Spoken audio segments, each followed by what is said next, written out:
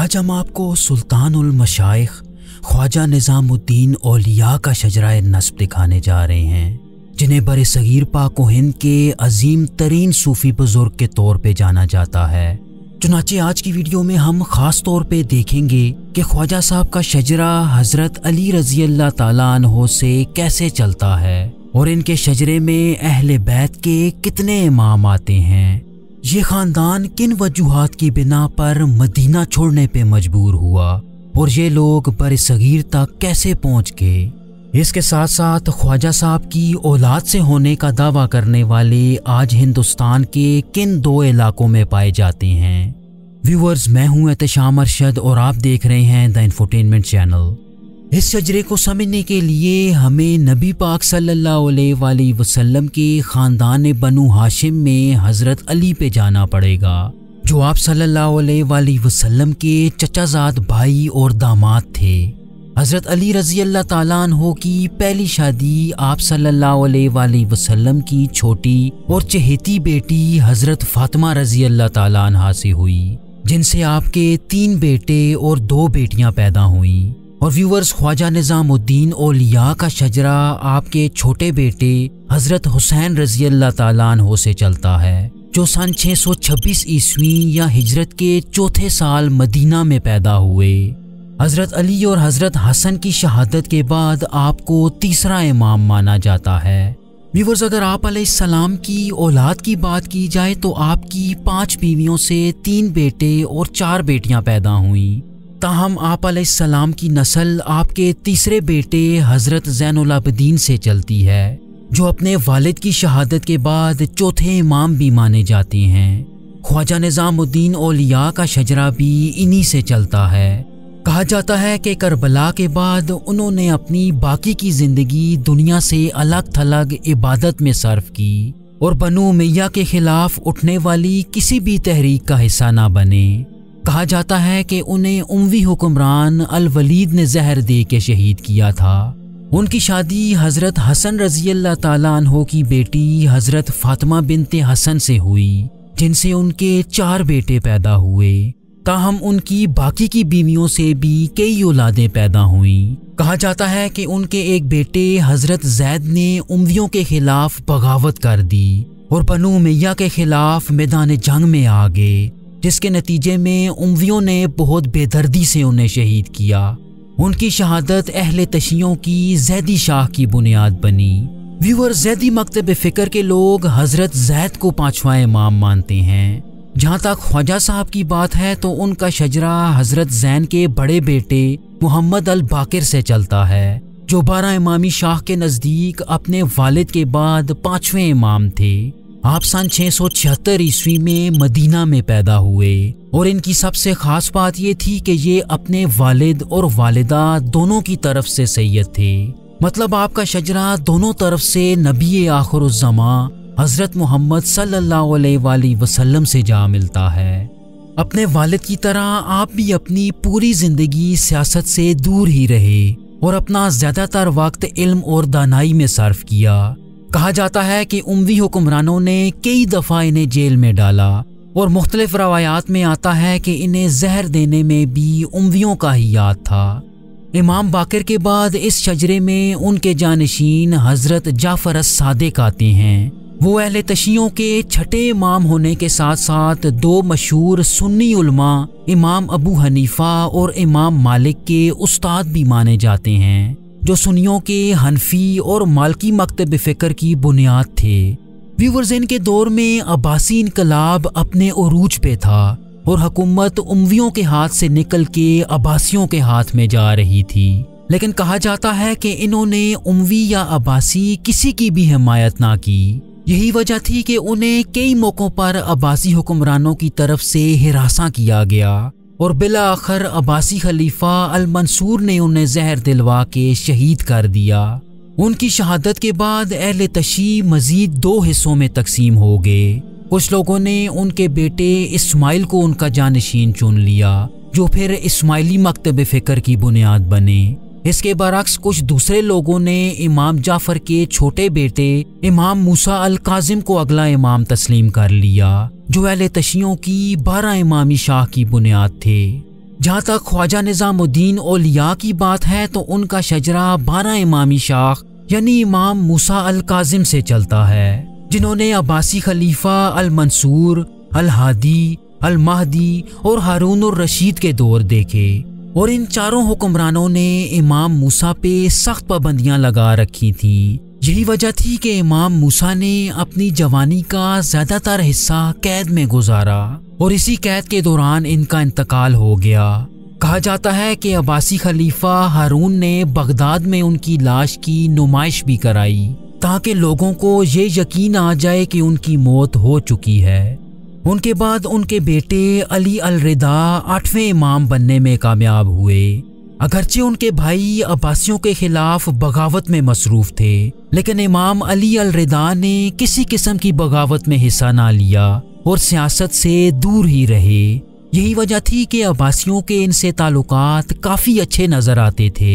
यहाँ तक कि अब्बासी खलीफा अल मामून ने अपनी बेटी उम्मे हबीबा भी इनके निकाह में दे दी और इमाम अली के मना करने के बावजूद उन्हें अपना जानशीन नामजद कर दिया। कहा जाता है कि उनका इंतकाल सन 818 में एक सफ़र के दौरान हुआ, लेकिन कुछ मुअर्रिखीन अल मामून को ही उनकी मौत का ज़िम्मेदार ठहराते हैं। उनकी मौत के बाद उनके इकलौते बेटे मोहम्मद अल जवाद महज 7 साल की उम्र में 9वें इमाम बने। व्यूअर्स, इमाम मोहम्मद अल जवाद ने छोटी उम्र होने के बावजूद कई उलूम पे अबूर हासिल कर लिया था। इनकी खास बात यह है कि इनके बेटे मूसा अल मुबारका की नस्ल से मौजूदा दौर के रिजवी ताल्लुक़ रखते हैं, जो आज बरे सगीर पाक व हिंद के मुख्तलिफ हिस्सों में पाए जाते हैं। कहा जाता है कि अब्बासी खलीफा अल मामून ने इन्हें बगदाद में अपने महल में बुलवाया और अपनी एक बेटी इनके निकाह में दे दी। और मुअर्रिखीन लिखते हैं कि उनकी इसी बीवी ने अपने चाचा और अगले अब्बासी खलीफा अल मोतसिम के कहने पे इन्हें जहर दे दिया था। चुनाचे ख्वाजा साहब के शजरे में इनके बाद इमाम अली अल हादी आते हैं, जो अपने वालिद की शहादत के बाद 10वें इमाम बने। लेकिन कहा जाता है कि अब्बासी खलीफा अल मुतवक्किल ने इन्हें अब्बासी दारुल हुकूमत समारा बुलवाया और इनकी मौत तक इन्हें कड़ी निगरानी में रखा। व्यूअर्स, इमाम अली अल हादी पे आके इमामत और ख्वाजा साहब का शजरा अलग हो जाता है। इमाम अली के बाद 11वें इमाम उनके बेटे हसन अल अस्करी बने, जबकि ख्वाजा साहब का शजरा उनके छोटे बेटे हजरत जाफर सानी से चलता है।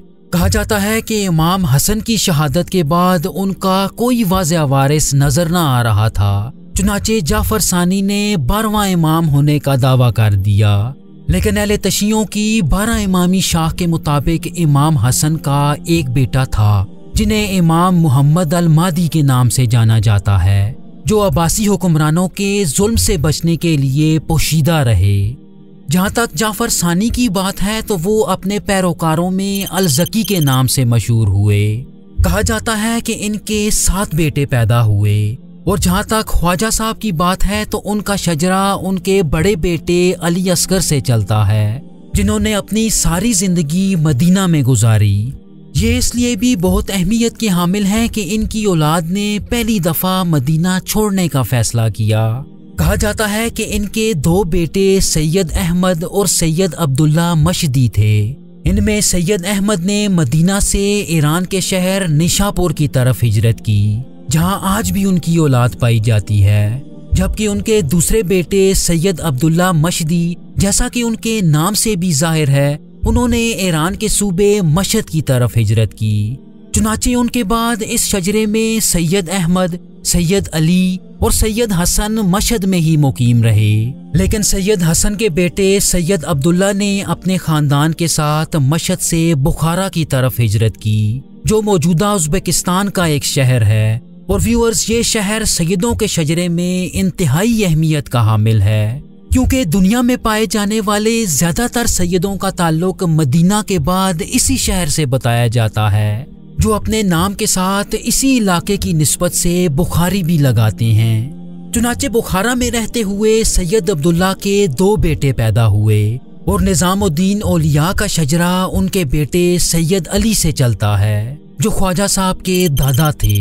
व्यूअर्स, तारीख दान लिखते हैं कि इनके एक करीबी दोस्त और रिश्तेदार सैयद अरब बुखारी थे, जिन्हें ख्वाजा साहब के नाना के तौर पे जाना जाता है।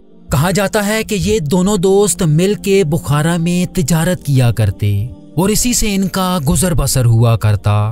सन 1220 में जब चंगेज खान ने बुखारा का मुहासरा किया तो उसने इस इलाके की ईंट से ईंट बजा दी। चंगेज ने 15 दिनों तक बुखारा शहर का मुहासरा जारी रखा और यहाँ खून की होली खेलते हुए लाखों अफराद का कत्ल किया। चुनाचे ये दोनों दोस्त अपनी जान बचाते हुए अपने खानदानों के साथ बुखारा से हिजरत करके पहले गजनी और फिर मौजूदा हिंदुस्तान के इलाके बदायून उत्तर प्रदेश में आबाद हुए। सैयद अली बुखारी के बेटे सैयद अहमद बुखारी थे, जो ख्वाजा निजामुद्दीन औलिया के वालिद थे। इनके बारे में आता है कि ये पेशे के लिहाज से एक ताजिर थे। इसके साथ साथ आप कुछ अरसा बदायून के काजी के ओहदे पे भी फाइज रहे। आपके वालिद ने आपकी शादी अपने दोस्त सैयद अरब बुखारी की बेटी सैयदा जुलेखा से कराई, जो ख्वाजा साहब की वालिदा थीं। अगर इनके शजरे की बात की जाए तो इनकी नस्ल भी चंद पुश्तें पीछे हजरत इमाम हुसैन से जा मिलती है, जिसका मतलब ये है कि ख्वाजा साहब नजीबुत्तरफैन सैयद थे। मतलब आपके वालिद और वालिदा दोनों का शजरा नबी आखिरुज़्ज़मा हजरत मोहम्मद सल्लल्लाहु अलैहि वसल्लम से जा मिलता है। बदायून में रहते हुए अक्टूबर सन 1238 में इनके यहाँ एक बेटा पैदा हुआ, जिसका नाम मोहम्मद निजामुद्दीन औलिया रखा गया, जो बाद में ख्वाजा निजामुद्दीन औलिया के नाम से मशहूर हुए। 5 साल की उम्र में आपके वालिद सैयद अहमद इंतकाल कर गए, जिसके बाद आपकी वालिदा आपको दिल्ली ले आईं, जहाँ ये बहुत मुश्किल से गुजर बसर किया करते। 20 साल की उम्र में आप पाकपतन शरीफ मौजूदा पाकिस्तान आए और एक सूफी बुजुर्ग बाबा फरीदुद्दीन गन शक्कर की शागिर्दी इख्तियार कर ली।